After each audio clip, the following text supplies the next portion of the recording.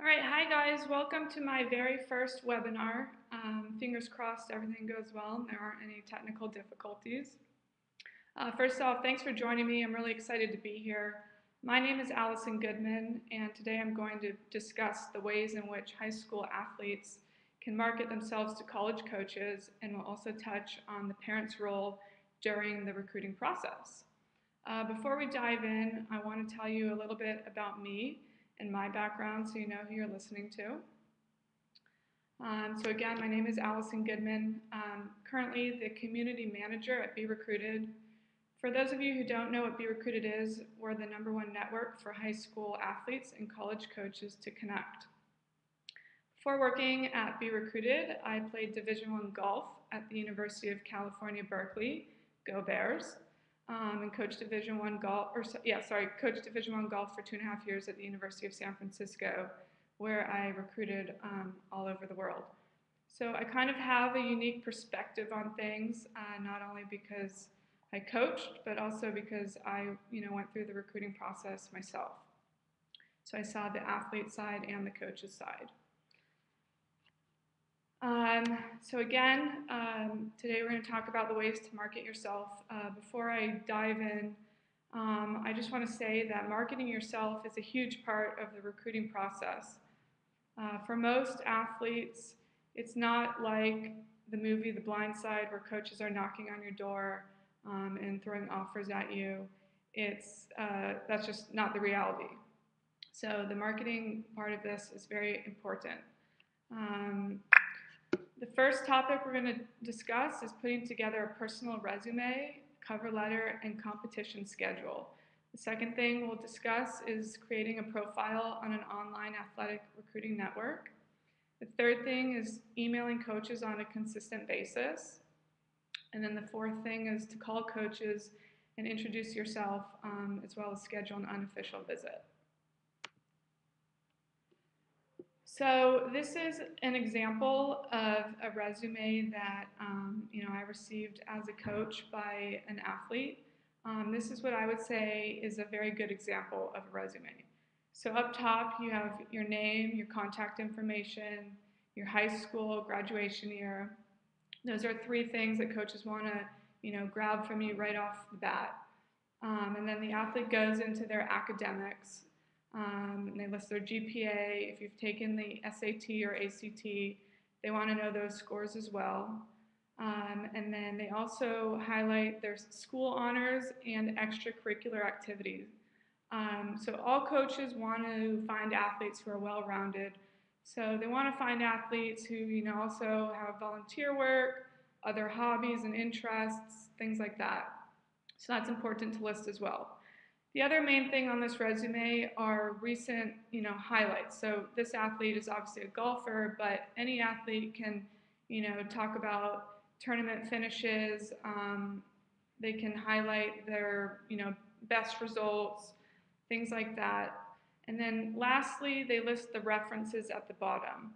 So your references can be your high school coach, your academic advisor in high school, your personal trainer, a sports psychologist, a personal coach, whatever it might be. College coaches might want to reach out to those individuals and find out a little bit more about you as well. The next thing is a cover letter. So you're going to want to send your resume, cover letter, and then I'll get to your competition schedule next. But you're going to want to send all 3 of these things at the same time. So your cover letter, just like applying to any job, kind of discusses more about who you are as a person and tells a story that's not stated on your resume. So in this particular case, again, you have your name, contact information at the very top, and then the coach's name. The 2 red arrows are pointing out how this cover letter is personalized. So it's a huge turnoff for coaches when they think they're receiving something that's also been sent to hundreds of other coaches. So the red arrows are pointing out the coach's name and then the university name. The blue arrows are pointing out what your resume does not tell. So in this particular case, you might want to mention how good of a leader you are, what characteristics you're going to bring to the table, awards that you've won, greatest moments so far, things like that. And that'll help give the coach an idea of how well you're going to fit in with their team culture. And then lastly, the green arrow is showing a video. So you can just plug in a URL to your video. Videos are a huge asset to coaches. Not every coach has the budget or the time to go out and watch you, in person. So by providing them with a video, it's a way for them to evaluate your talent, very easily. So every coach wants to see that. I highly recommend including that in your cover letter. The next slide here is your competition schedule. So I'm not sure how many athletes think to do this, but this is a great way to provide coaches a list of tournaments or other competitions that you're going to be competing in, because what coach does not want to see that you're competing, right? Competition makes us better. We learn how to win. We learn how to be a leader. It's also a way for the coach to track you.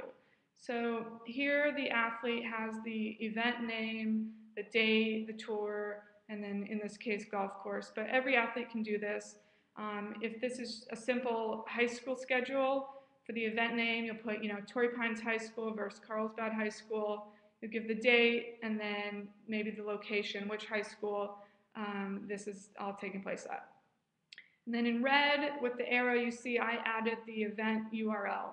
So if the event is covered online where the coach can go back and see the result, this is a great benefit, because the coach might say, oh, I forgot I have to track Allie's progress. They go back and they see that I've already competed in one tournament. They can easily click on this URL and see my performance. So if your competition does have that, then I also encourage adding the event URL.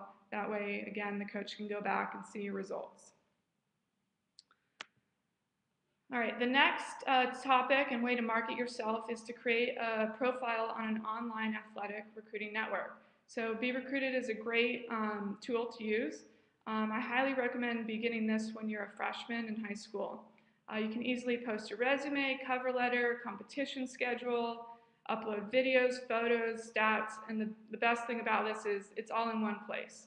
So coaches can easily log in, and it's all right there for them. They don't have to go file through their papers and try and locate your resume or your game film that you sent to them via email and your stats.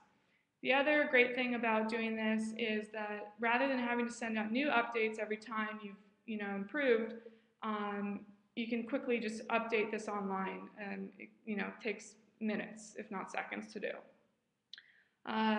Also, you can attract coaches to view your profile in a way that complies with NCAA rules. It's completely legal. It's completely fair. Every athlete has access to beRecruited.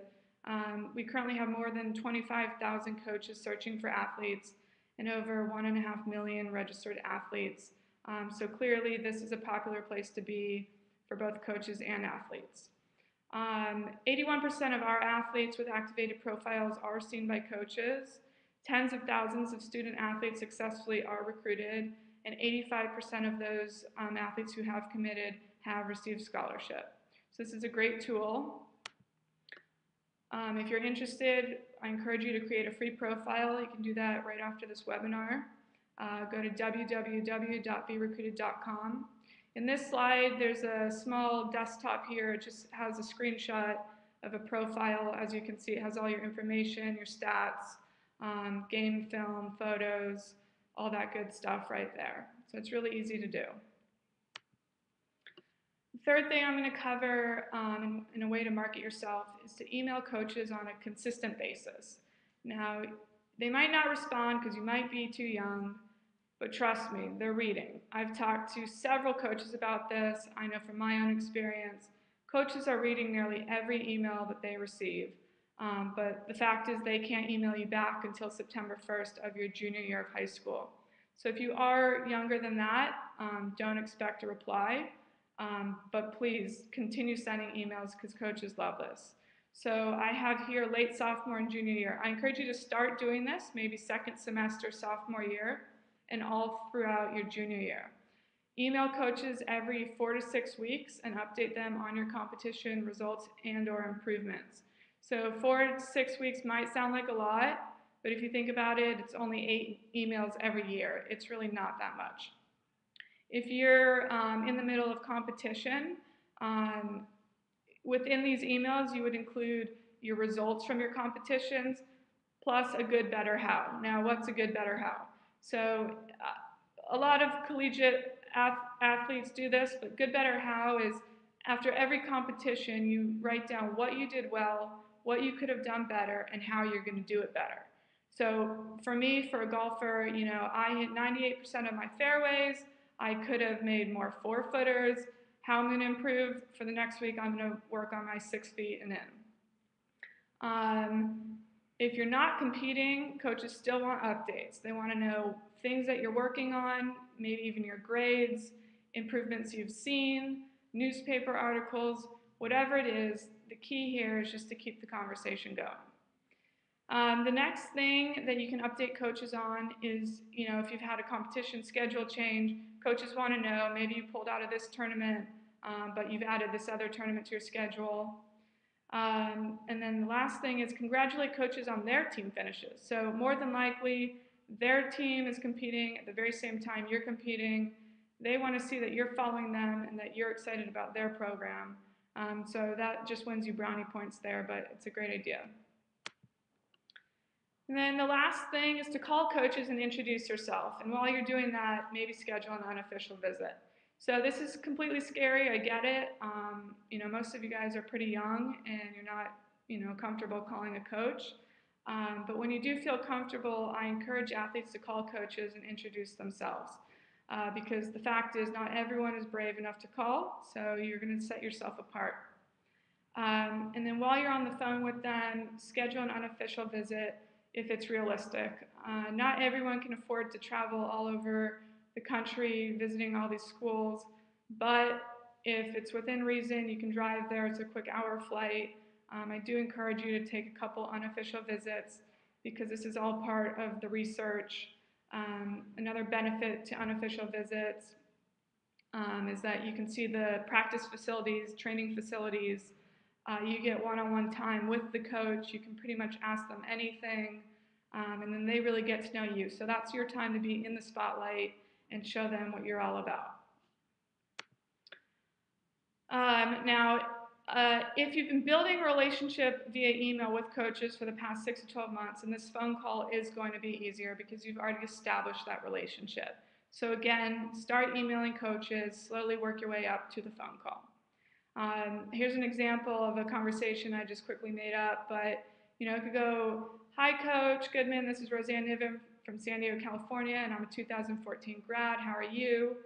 Coach answers, "I know I've been sending you emails, but I just wanted to introduce myself over the phone and let you know that I'm really interested in your program and was hoping I could ask you some questions."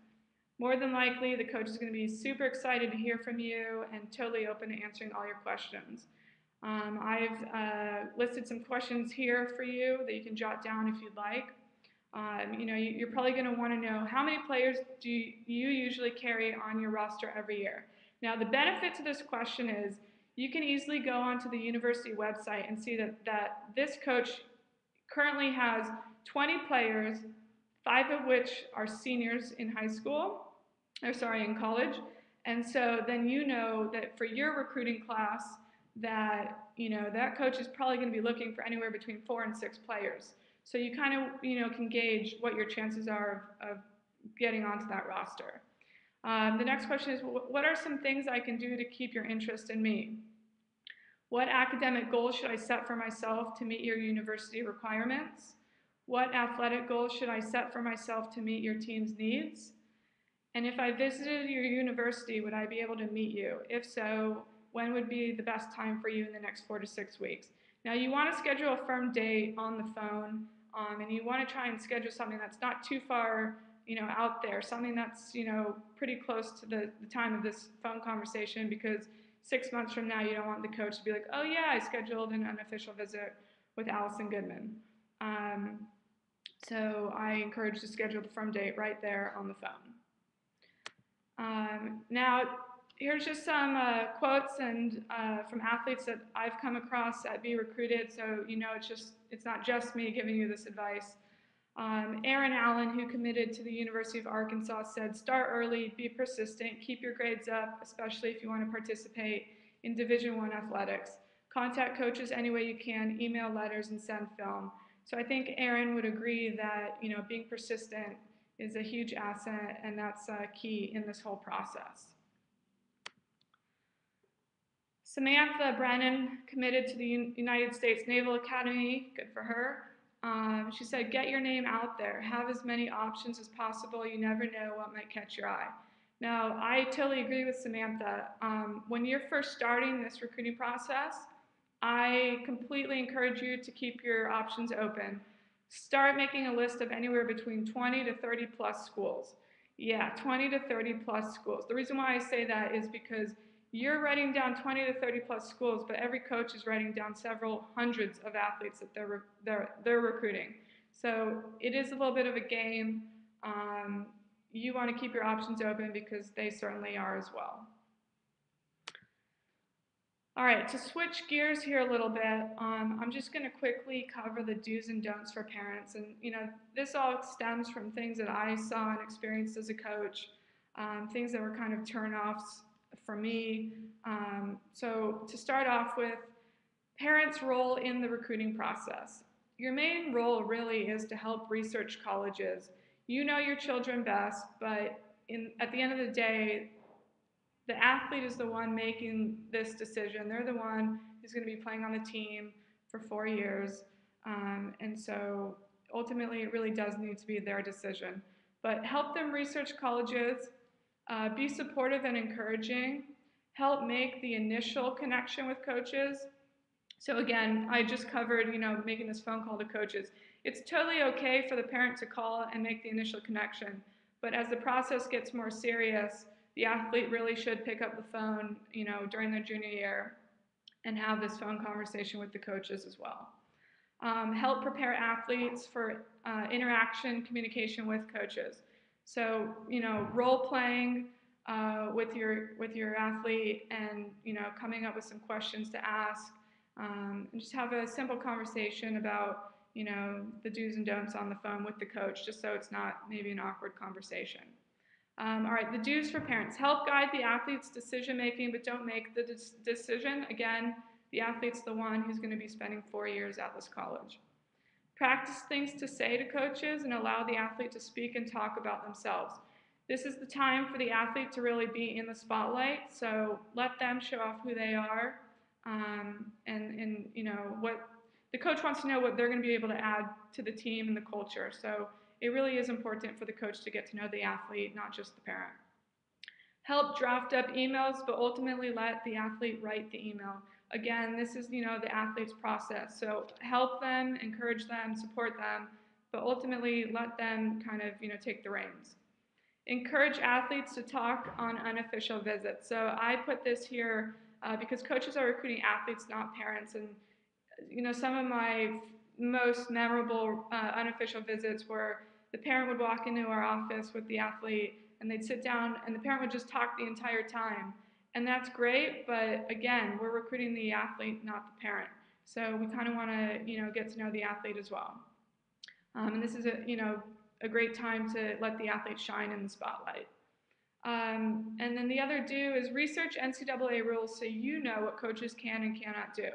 A common thing that I see at beRecruited as community manager is, parents are wondering, why aren't coaches reaching out to me? And then, I see that their athlete's only a freshman or a sophomore in high school. Well, research the rules because, the fact is that coaches can only do so much for these athletes. All right, the two don'ts. I only have two here. Don't be the overwhelming parent who calls coaches weekly. We love to see that you're interested, but if it gets to the point where you're kind of becoming the overwhelming, annoying parent, unfortunately the coach starts to take that out on the athlete. because, we kind of think in the future. We don't really want the phone calls coming in weekly if this athlete is on our roster. And don't ask about scholarship in your first interaction with coaches. So this is a touchy, subject for both parties. It is an uncomfortable conversation, but it's a conversation that will happen. It's just meant to happen further down the road when you have established more of a relationship with the coach and you know that things are becoming more serious. So save that for later on, and definitely do this over the phone or in person. It's not something that should be done over email. All right, so that's it for me. So if I'm going to take some questions and answer them. Before I get into that, though, we're currently,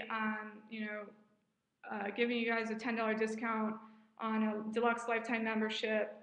If you're interested, just click that link that I've provided right here. The offer ends this coming Sunday, August 18th.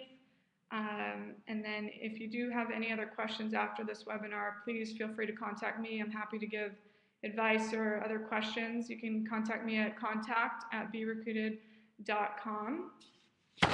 All right, I have a question here from Rebecca. Can we get a copy of your slides? I believe this will be posted later on. If you'd like to follow up with me at contact@beRecruited.com, I'd be happy to give you more information on that. All right, so another question. What age did you start the recruiting process? Personally, I started the recruiting process kind of early. I started getting questionnaires 8th, 9th grade. So questionnaires are also a great tool for marketing in a way.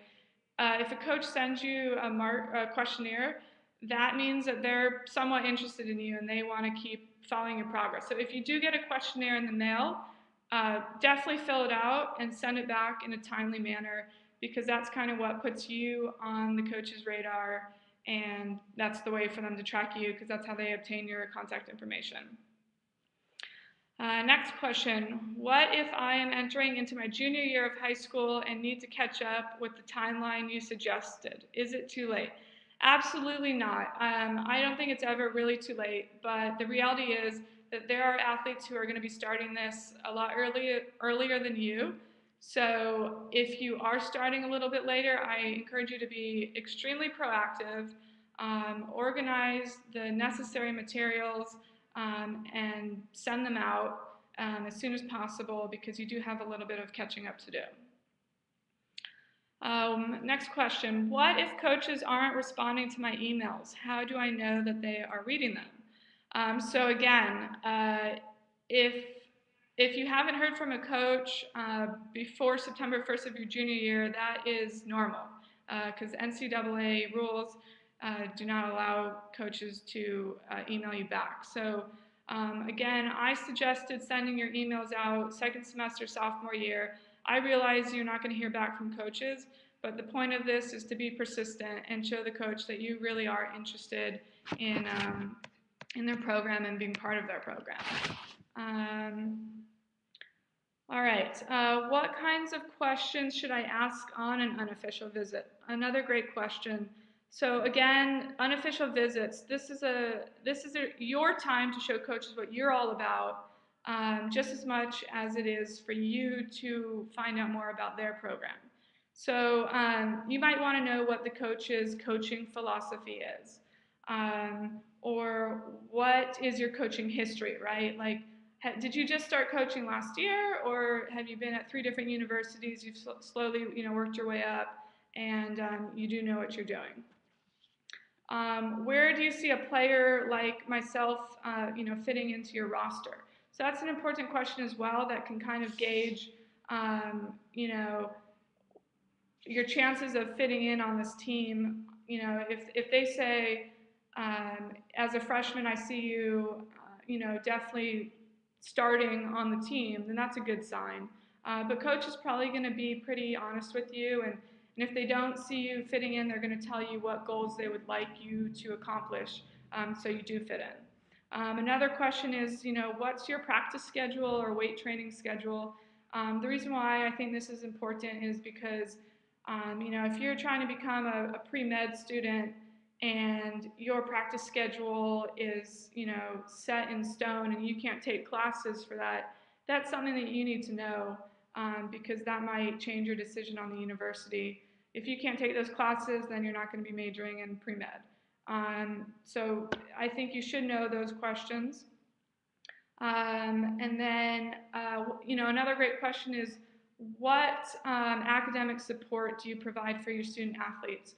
A lot of universities will have a separate academic support staff who puts together a plan for almost every athlete there, whether it's a mandatory 10 hours of study hours every week, or one-on-one tutoring, or whatever it might be. That's another important thing, because managing your academics is very important and can be stressful while you're also managing and balancing your athletics. So you want to know what kind of support you're going to have there as well. All right, next question. You talked about the recruiting process for athletes, but can you describe what the recruiting process is like for coaches? Yeah, sure. So again, it's actually almost very similar. Every athlete's going to start off with a list of, again, 20 to 30 plus universities that they're interested in. The coach is also going to put together a list of, several athletes, depending on your sport. It could go anywhere from 50 to 100 athletes. So the sad thing is that they're going to start off with a name and then a stat and maybe a graduation year, and then slowly they're going to get to know these players. So you're going to start off as just a name, and then with persistence, with emails and all that, the coach is going to get to know you, and hopefully your relationship is going to grow. And then that pool of 50 to 100 athletes is going to slowly decrease into, a top 20 list, and then maybe even a top 10 list, and so on and so forth. So that's kind of the recruiting process. Again, coaches start off with a very long list, and then it slowly goes down to their top priority athletes.